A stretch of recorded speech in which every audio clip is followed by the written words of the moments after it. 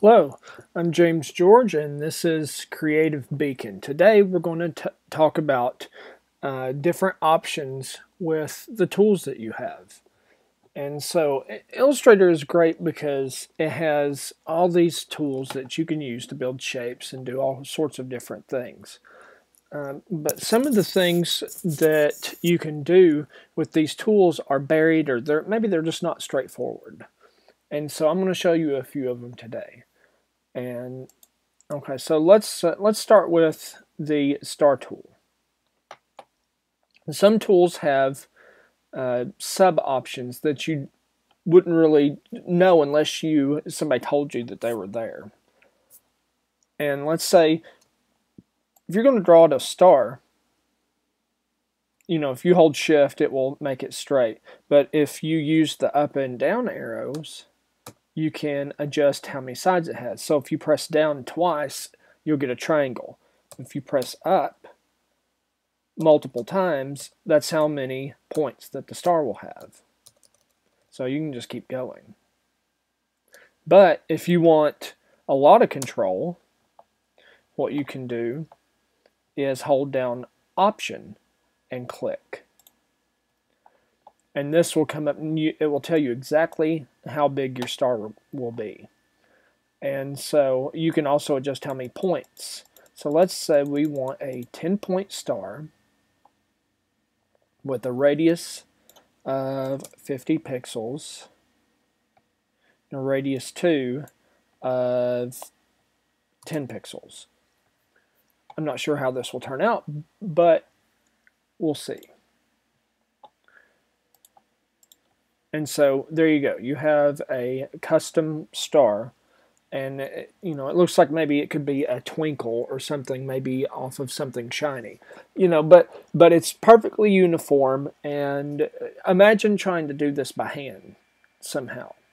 You don't have to do that because you can just use the adjustments inside the subsettings of the tool by holding Alt. Really, really quick and easy. And so let's say we'll go back to the star tool. We'll go back to 50 and 25. That's usually the normal setting. We'll go back to 5. So we just have a normal star. I've shown you the rotate tool in the past couple of tutorials. And just a quick refresh. If you want to rotate something around a certain point, you can just hold Alt. Now, normally you would just click and it would rotate. You could rotate it in 360. But if you hold down Alt or Option and click a certain point, like one of the points of the star, you can choose to make it rotate a certain amount of degrees, and you can even create a copy. And you can do this in a multiple of 360 and create any kind of perfect spiral shape. But the same thing also applies to the reflect tool. And so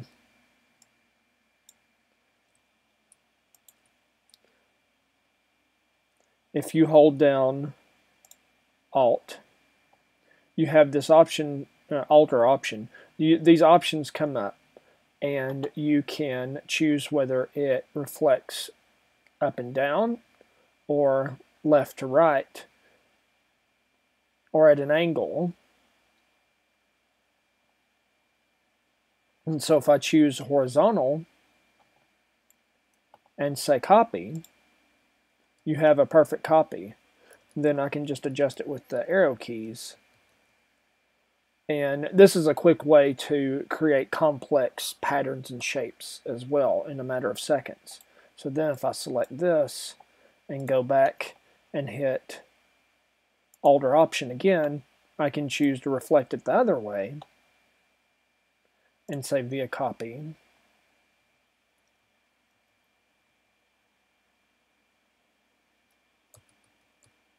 And I can adjust it and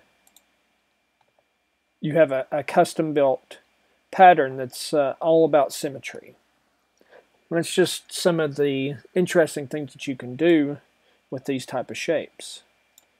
So let me just grab another star again, a little bit bigger this time.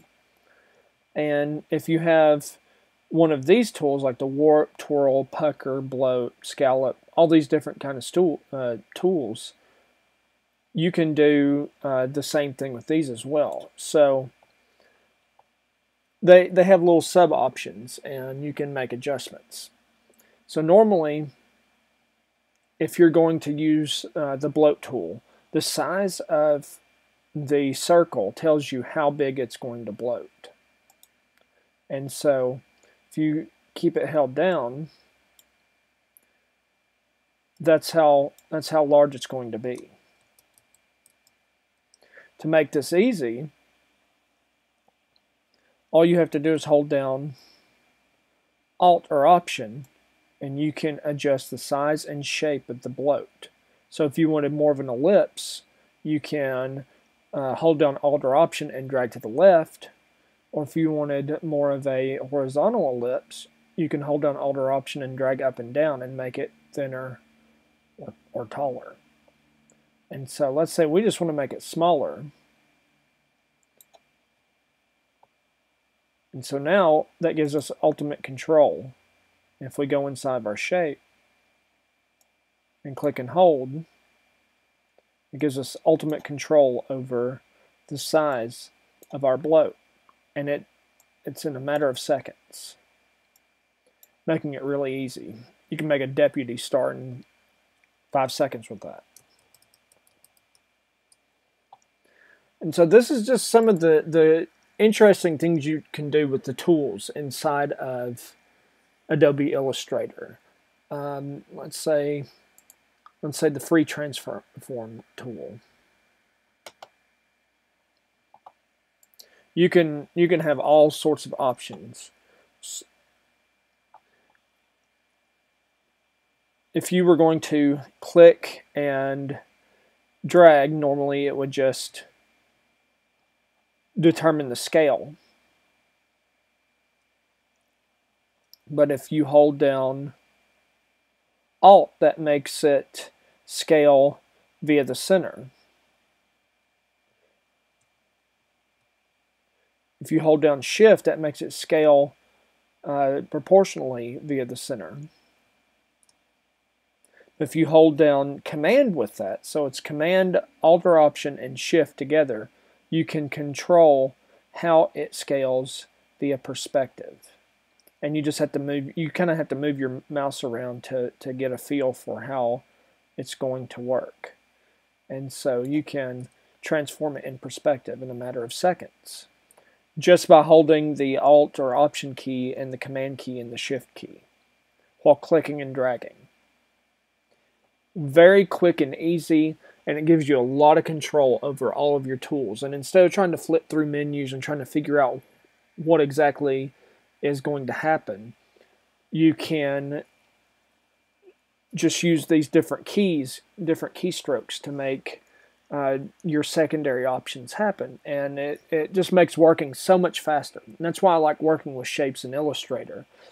I can build custom shapes and interesting designs and patterns in seconds in Illustrator, and it's just a go-to tool for that.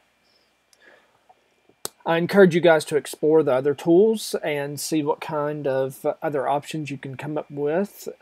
If you find something really cool, I'd love to hear about it, and you can always leave it in the comments section on Creative Beacon. I hope you guys have found this useful. I'm James George, and this is Creative Beacon.